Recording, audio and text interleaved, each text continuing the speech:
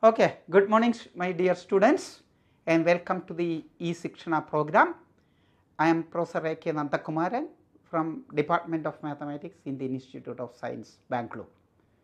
I mainly do research on the topic of partial differential equations, but in this course I am going to present module 1 of the course Complex Analysis, Probability and Statistical Method. The course complex analysis part consists of two modules, module 1 and module 2. I will be covering module 1 in the 9 lectures. Next. Okay.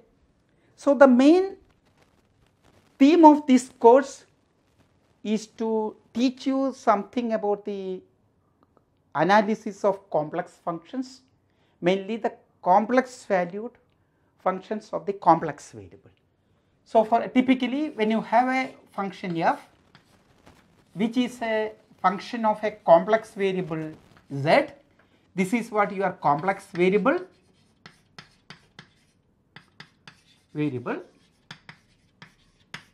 and f of z is the value of the function. We say that f of z is also complex. That means z is the complex variable, f of z is the complex value of the variable z under the function f. So, we want to tell you the basic analysis of complex valued functions. Mainly I want to concentrate on the properties of continuity and differentiability, and then the important concept of analytic functions, and then we will prove one of the most important theorem, which is an equation, a partial differential equation, and is called the Cauchy-Riemann equations. But before going to the main theme of my lectures, I want to motivate you why we want to study complex numbers. And we will, once you understand the motivation, then it would be much more easy to study the complex analysis of functions. So, quite often we find difficulty in studying the topic mainly because we lack motivations.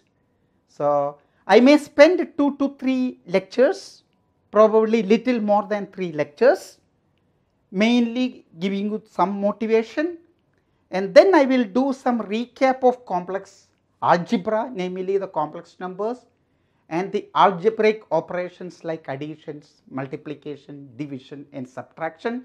This is going to be a recap. I will not be doing the details of it because you would have already studied some of these things in your lectures already. So, let us start with the motivation.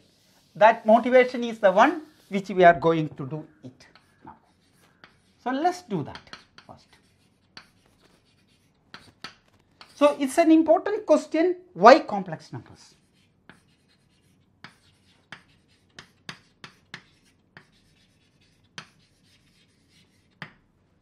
So, let me why complex numbers?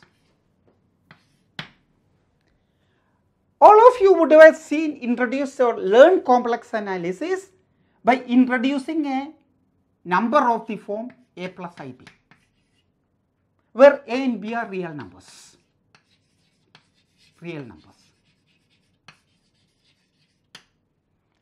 And you just introduce z equal to a plus ib is a complex number.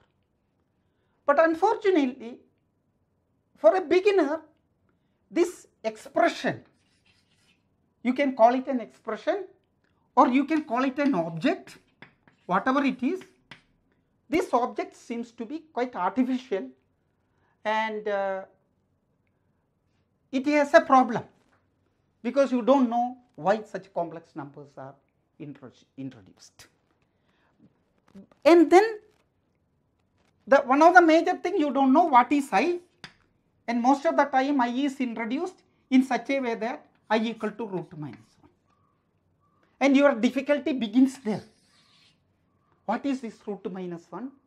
Because in all your study throughout your education, you have learned that square root of a negative number is not defined.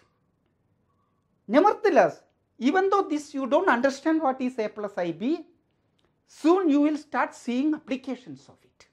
So, on one hand, there is a difficulty in understanding the complex number system, but you will see a plenty of applications in various engineering and science fields, and probably that is a soothing effect. Though I do not know something, I do not know what is a complex number exactly, how a negative number is defined, I see a large amount of application, and that is a good sign of it. So, this is the point I want to concentrate in the beginning. So, to introduce these complex numbers or a complex number system, I want to understand various number systems in literature, various number systems.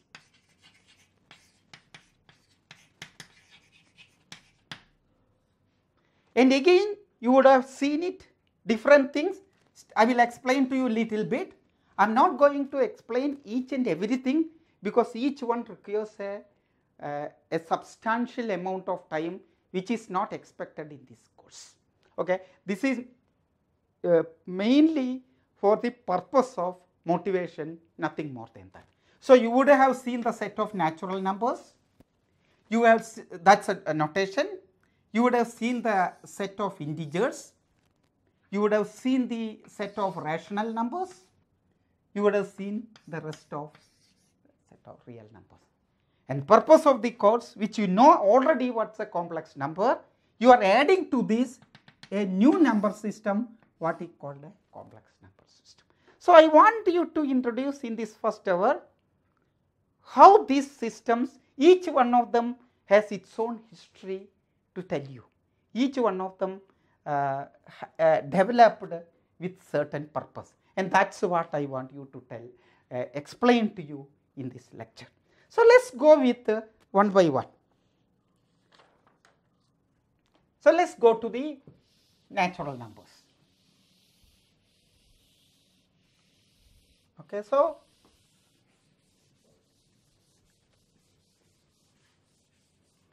what is this n? So, we call it natural numbers.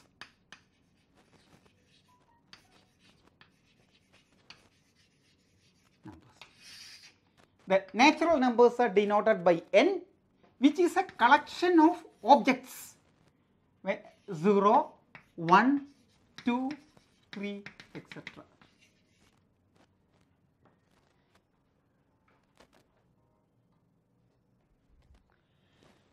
Quite often you may, many books they introduce natural number without the number 0, but that is not a serious issue here. If you do not want to include 0, in the natural number system you can write 1, 2, 3 and add 0 to it as a separate thing, but let me include without any ambiguity. Okay. So, when you introduce this number system as early as in the beginning of thing, one of the motivation which you get is the kind of notion of counting. Notion of counting. But this notion of counting is one thing, but in practice you will see the number of natural number system is used for various purposes. You use that natural number system to define various objects, to measure the length, weigh the things, etc. So, quite often in the beginning at the school level, the natural number system is not clearly defined.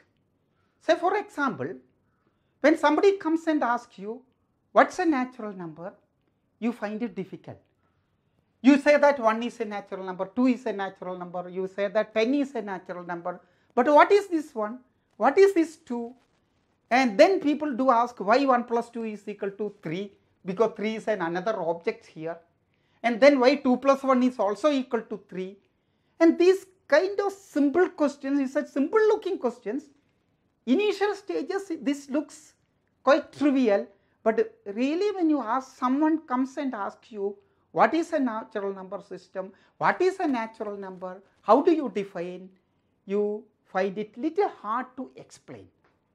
So scientists, in particular mathematicians, would like to define everything in an unambiguous way.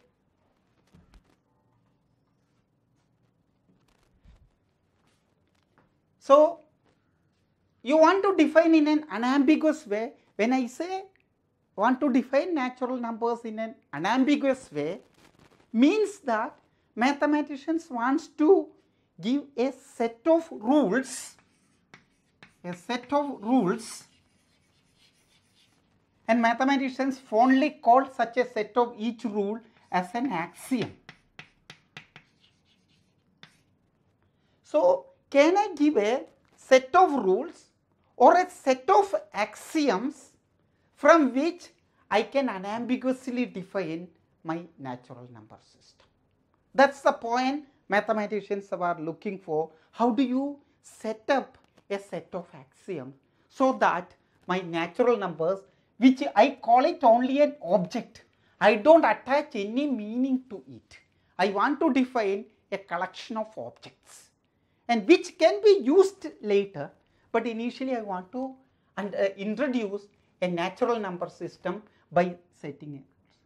And it is very remarkable and surprising that even though the natural number system is in use for thousands and thousands of years, only 100 years back, Peano gave a set of 5 axioms called Peano axioms.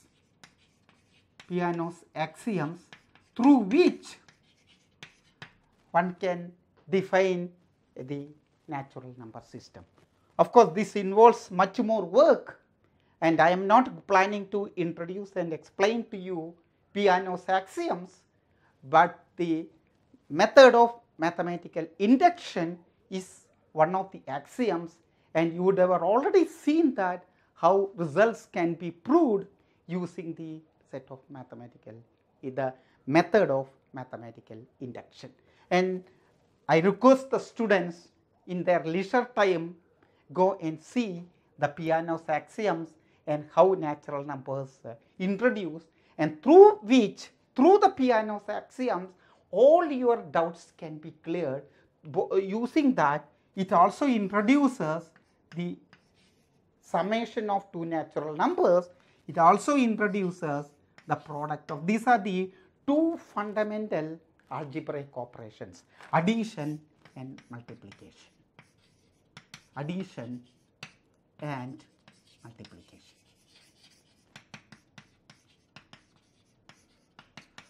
Okay. So let me not pursue further on this set of natural numbers, but what I want to explain to you, there is a historical thing, and it took an enormous amount of time to come up with the Peano's axioms, probably in the beginning of 20th century or late 18th century, just 100 years back, to understand the natural number system. Okay. So let's now go to the next number system. What we call it a set of integers, and of course negative numbers, negative integers. All right. So let's see how it gives that. So what is the main philosophy? The main philosophy in all the development of number system is that you have some method or some system which is available to us is now n. When the existing system n is inadequate to solve problems, you try to enlarge the system so that your problem under consideration can be solved. That's the main theme always when we go from one number system to another number system. You go to that new number system in such a way that the existing problems cannot be solved using the existing system, enlarge it, enlarge in the sense that the enlarged system should contain the existing system and all its operations. You shouldn't contradict the existing operations, namely addition and multiplication available, but the new number system will have new objects, and that new objects you can develop the algebra and other machinery required to study our problems, and so it will be a new avenue. So what was the problem? So mathematicians always, not just mathematicians, physicists, engineers, all scientists want to solve problems. So in the beginning you look for simpler and easy problems. So let's start with what was the motivation for introducing negative integers, more generally integers. Again, as I said, I will not be able to explain because that requires much more time and is not expected from this course. But the students again should read some additional material to understand things. Whether it is part of the course or not, it does not matter. You should enlarge your knowledge by reading additional material which are not part of the course or syllabus. So what is the equation? It's a linear equation. You want to solve it. Suppose n is in n, mn is in n. That means m and n are two natural numbers, and you want to find x in n. So that means you want to find a natural number such that x plus mn is equal to m. So can you do this one, or when can you do this one? Okay. So using the Peano's axioms and later the algebra developed on that, using Peano's axioms you are already developed an algebra where you have defined m plus n and you also defined mn. These are the two quantities available. That means m and n are in n, m plus n is here, mn is here. That means n is closed under these operations. Under these two operations, this set is closed. We call it n is closed under addition and multiplication. So you know what is an addition. So the question is that given two numbers m and n, can you find a number in such that if that number is added to n with this operation, can you reach n? And then again you know from your high school theory, if m is greater than n, if m is greater than equal to n, then problem is solved. That's what I am saying. Problem is solved and x is denoted by, it's not given, minus is not defined, x is denoted by that number denoted by m minus n, and that's the operation. So the operation subtraction can be defined within this natural number system only when m greater than or equal to n. So the natural question is that can I solve m? So the question is, this is my question without this condition. So you have a condition here, and the solvability question for this simple equation could achieved only with this condition. Can we solve x plus m n equal to m for all m n belongs to n? You see, and you see that within this system this is not possible to solve it. So you see, so you have a solvability system for which the natural number system is not enough. So what did you do? So as I said, solving this issue is difficult. So introduce some new objects. Introduce new objects. Okay. New objects. What are these new objects? I denote, I have no meaning to it. I just call it a new object denoted by -1 -2, -3, etc. Okay. As such, I have no meaning to it. It is just an object, nothing more than that. Okay. So, you will have as just an object, and I include this object in this collection, and that is called the set of integers. Set of integers denoted by number z, that's equal to -3, -2, -1, 0, 1, 2, 3, etc.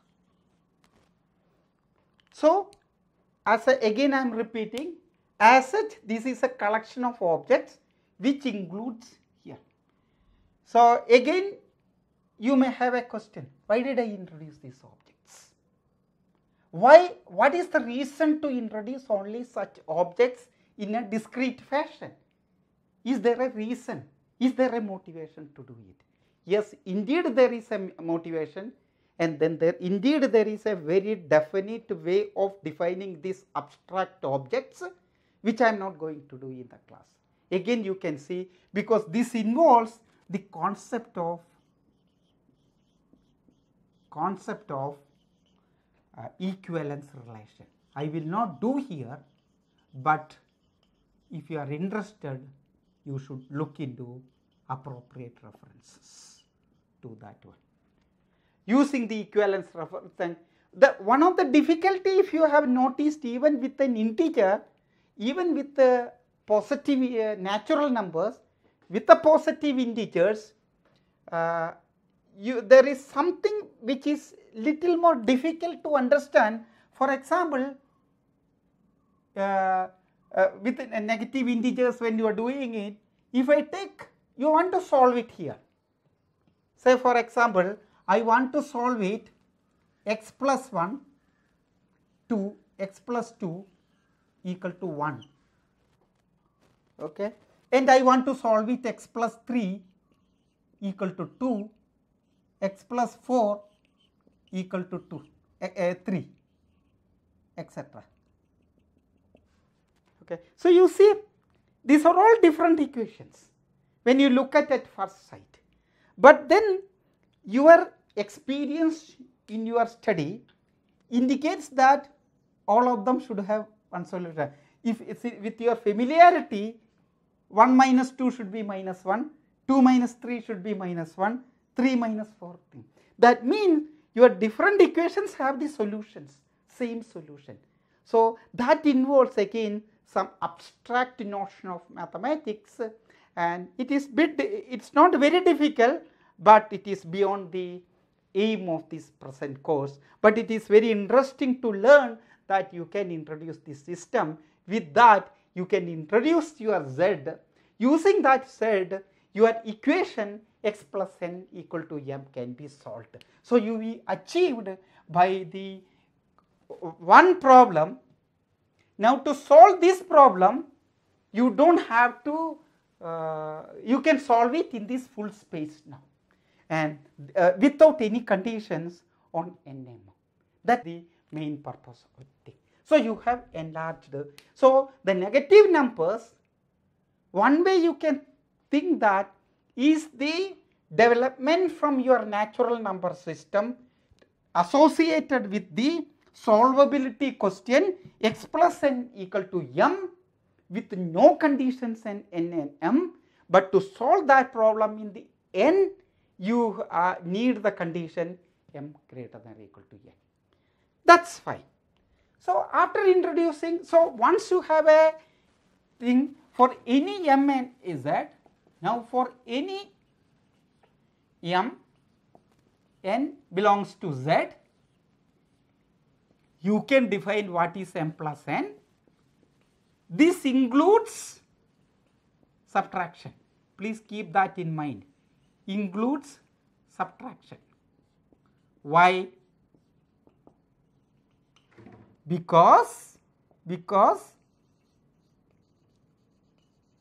m minus n is nothing but m plus of minus n, and minus n. Earlier there was no concept in the integers, but now given an n in n, minus n will be z and then m plus of minus n once you do that one. So, you can define addition on this one, and you can also define multiplication. So, again the integer number system is complete or closed with respect to addition and multiplication. And what is the new thing happen? We have the solution to this problem without any conditions on n and m. So, let us now come to the third setup of rational numbers. Okay.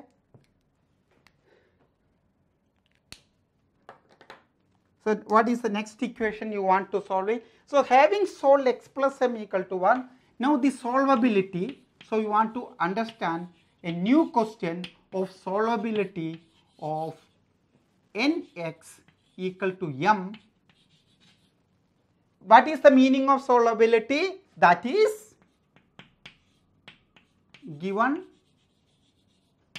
n, now I am looking at the solvability z because I have a bigger class. So, I am looking for the solvability in a bigger class.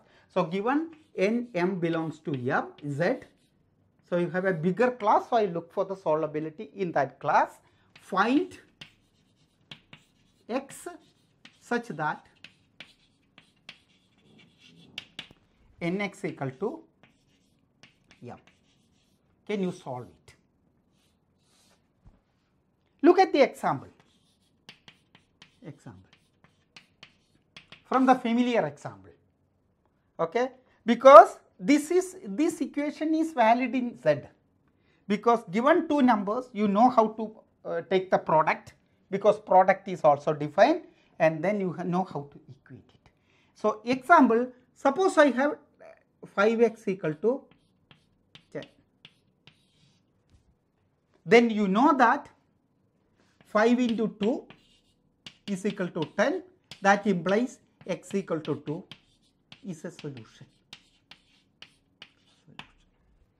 But when you do 5x equal to 3, this is an equation, 5x equal to 3 is an equation in z. That means, and I want to find an integer x such that 5 into that integer equal to 3. You know that no solution in z. So, that means when you have a solution, so z is inadequate. That is what we are saying, that inadequate to solve this problem.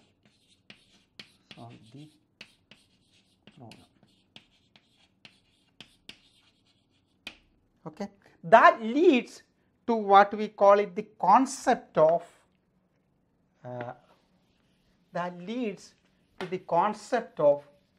rational numbers. So, again introducing rational numbers is a abstract way one can define it. As I said, in the case of all these piano axioms, equivalence relation, there will be another set of equivalence relation through which you can be defined. Okay. So, you wanted to introduce Q. How do we get some motivation? Let us look at the solution. Let us look at this equation. When m is, this is called, so this equation nx equal to m is solvable, nx equal to m is solvable in z, only if m is a multiple of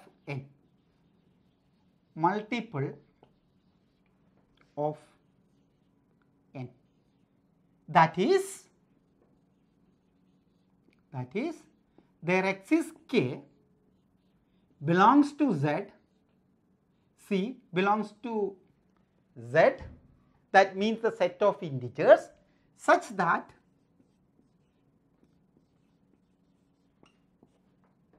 m is equal to kn. If this is the case, in this case, x is equal to k. You have solved it. So, this equation is solvable. That is what we seen it through the example. If this equation is solvable in this system of integers, for that m has to be a multiple of n. That means m has to be written as k. In that case, I call my solution x to be k. Symbolically, keep this in, this is very important thing. I have not defined any division anywhere, but I represent this is in a symbolic notation. I have not, please keep that in mind, I have not defined the division. This is only a symbolic notation of for k. So, m is a multiple of n. You have a solution that symbolically represented in this form. It is only a representation of this form. And this I can get it as an integer if m is a multiple of n, and that is what I proved. Using this intuition, I will define some new objects now. That is the purpose. I want to recover new objects. You have obtained objects of the form 1, 2, 3, then minus 1, minus 2, minus 3, etc. Now, I introduce, so this is my definition, which is a collection of objects which we call it Q. Q is equal to set of all objects of the form P by Q with P, Q belongs to Z and Q not equal to 0. Okay. You may bit surprised, why didn't I include Q equal to 0? Why did I remove Q from there? I can always define this one. Again, keep this in mind, this is not a division right now. It is just an object here. I can also represent in another form if you want. It need not be of that form. I can have another form of Q, that is set of all, I can write in this form P, Q, such that P, Q in Z and Q not equal to 0. Okay. So, have a representation. So, these are all representations. So, corresponding to every integer P and Q, I associate a number P by Q or PQ with Q not equal to 0. Why did I include this condition Q not equal to 0? Because look at the equation which we want it with n equal to 0. This is exactly that equation. When if you consider the equation 0 into x equal to m, this equation is solvable only if m equal to 0. Therefore, if m not equal to 0 and when m equal to 0, you can take any solution C. Every integer is a solution. When m equal to not equal to 0, no solution. This is your familiar concept. Division by 0 is not allowed. That is the reason division by 0 is not allowed in this setup. Okay. So, you have that good thing why division is not allowed, and that is exactly the condition we put it. When Q equal to this is I am looking Px equal to Q in general. So, m equal to 0. If m is this is n is not equal to 0 and m is a multiple of n, then you define x to be m by n. Okay. When n equal to 0 here, you cannot do that. You cannot define that one, and that is it. That is the reason you are doing it. So, as again let me repeat once more, this is only a collection of objects and I have to develop the algebra there. So, how do I develop my algebra there? Okay. So, let me do that motivation once more, then we will go to the sum of motivations in the next lecture. So, here we have defined this one. See, this is my second object, that is equal to etc. minus 3, minus 2, minus 1, 0, 1, 2, 3, etc. And now your Q, so there is an addition, there is an addition, there is a multiplication. Here also there is an addition, there is a multiplication. And then basically I was trying to understand, when I say that I want to solve my nx equal to m, when nx equal to m, I am actually trying to motivate you the concept of division. Okay. Then you see that in general a division concept introduced here unless you put conditions on the n and m. With that we have introduced these objects p by q with pq belongs to z and then q not equal to 0. Now what is your thing? You have to see few things. The moment you introduce here, you already seen that at this stage n is a subset of z. You see, n is a subset of c. Now how do I see my z is a subset of q? That's the first one job. That's easy. If m is in z,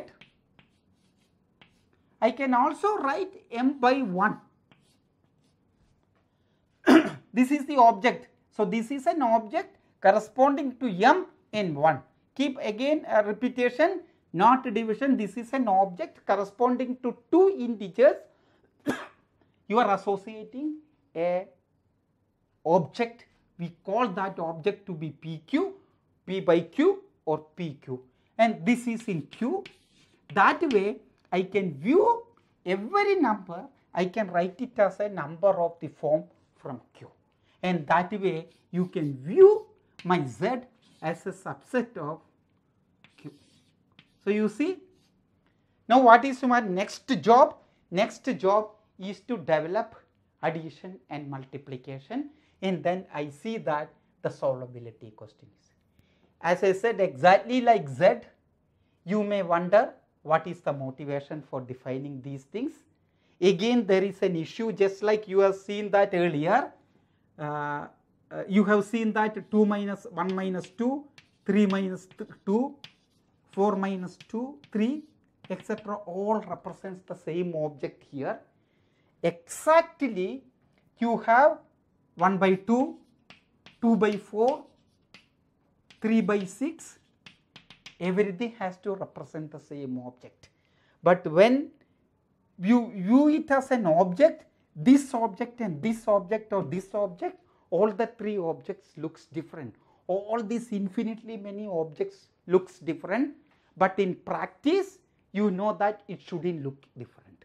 That's where you need the concept of an equivalence relation, which is a kind of abstraction, and using that you can define them. So there are some mathematical motivation and terminologies and technicalities to be developed here.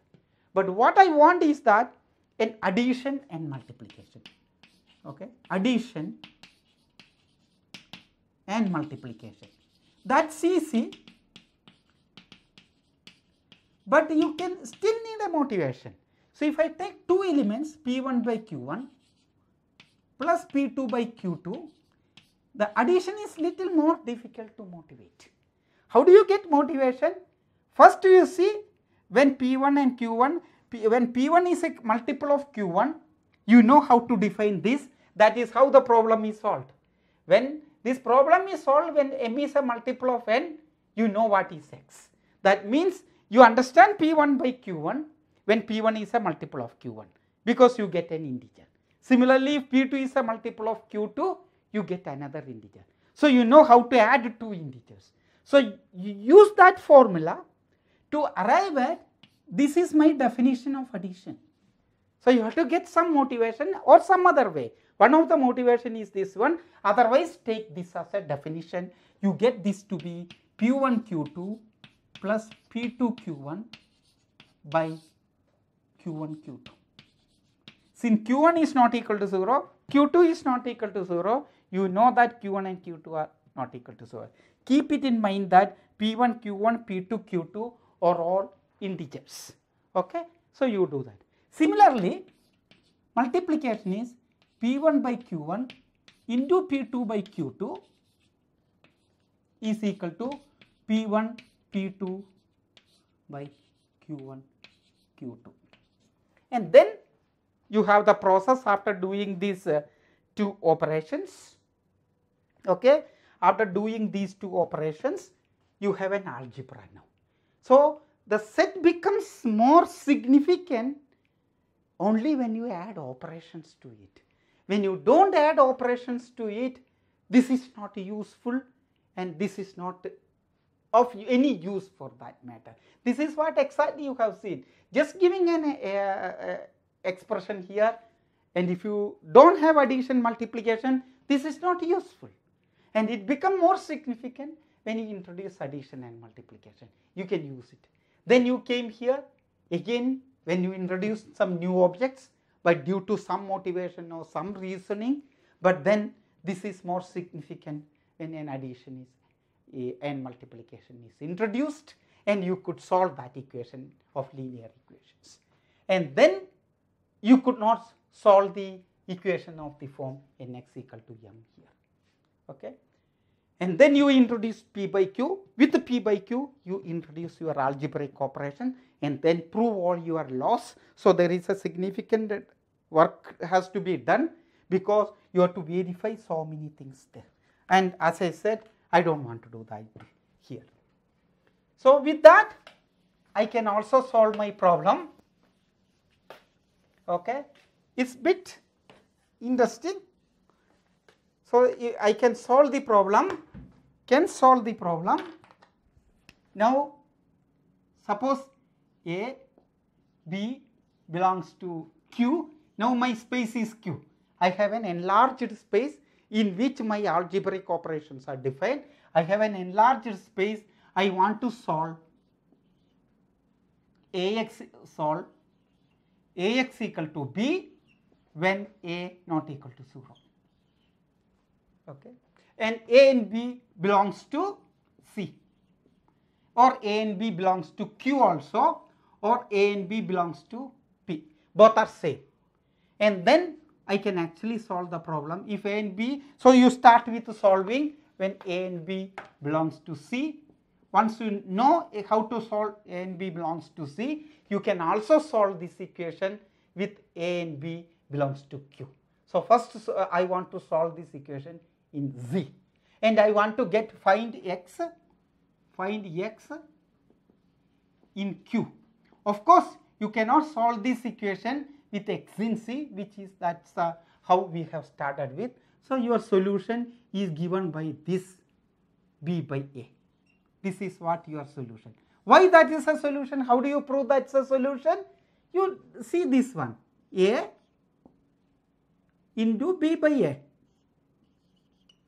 Right? That is what you want to do. This is what your Ax equal to this one.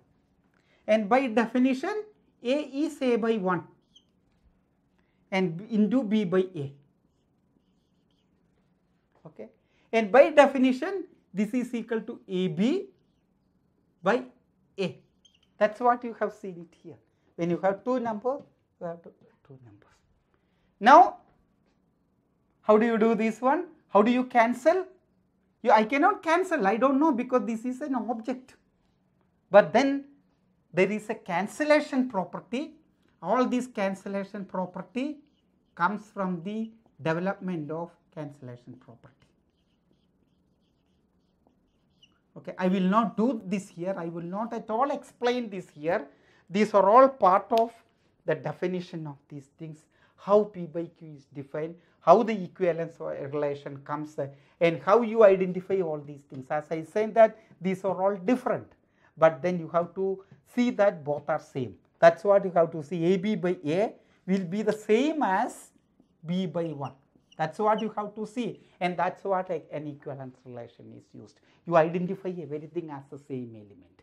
But of course, we have 1 by 2 and 1 by 3 are different. But 1 by 2 and 2 by 4, these two expressions are same, but these two expressions are different. That is why. So, AB by A will be same as B, and that is equal to B. That by definition. So you have your Ax equal to B is solved. So you have your Q. So what is the next number system? That is what the final part in this first lecture I want to do it. Okay. So let us do with that. I will not do that is a yes. Actually, if you look at this one, up to this was relatively easy. From there, I want to define the real number system. What is the motivation for doing this? Because let us see why the motivation and application. We have dealt with the two equations, x plus a equal to b, and we also seen this equation. These equations are linear equations. Linear equations. In the process of solving these two linear equations, we have developed Z and then we have developed Q. Okay? And these numbers in Q are called rational numbers. Rational numbers. Okay. So now we go to quadratic equation. Quadratic equation. I want to solve the equation x square equal to a. For every a if possible. So I want to solve this equation. Okay. As you know, so there are two cases. Case 1, I want to solve this equation given, not case 1, we will come to that one, but what is the solvability given a in Q, find x in Q such that x square equal to a. This is my problem. Then here is an exercise for you which you can try. Consider this equation x square equal to 2. 2 is in Q as it is Q by 2. The exercise is that there does not exist any x in Q, x equal to p by Q, Q not equal to 0, but there, so that PQ are in Z, so that p by Q is in Q, such that x square equal to p by Q. No, not x square equal to p by Q, p by Q into p by Q, that is your p square by Q square equal to 2. Of course, this involves a proof. You need to prove that does not exist any integers such that p square by Q square equal to 2 or p square equal to 2Q square. And it would be interesting, and most of you would have seen in your this proof in your 12th standard, but it is worth recalling the proof again. So now comes to the two cases. Case 1, so I want to, so that means we need a new system. We need a new system, and that is the system of real numbers. Okay. So we will come to that one because that is much more delicate, and we need to introduce as I say that this system is not enough, the system of rational numbers is not enough to prove this system. And this system is denoted by R, the set of real numbers. So there are two cases, case 1 with A positive and case 2 with A negative. Okay. This is much more difficult, and this is the case so the case 1 leading to a system of real numbers, and the case 2 will lead to, even with this condition, even after enlarging the system R, you cannot solve this system, and eventually this case will lead to the class of complex numbers, which we will do it.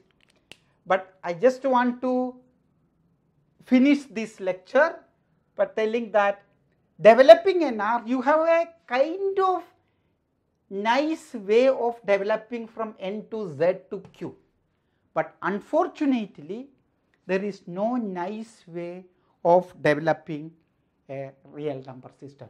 Maybe I will tell you a couple of sentences in the second lecture to begin with, and then we will show you some other 2 more examples before introducing the complex number system. Thank you.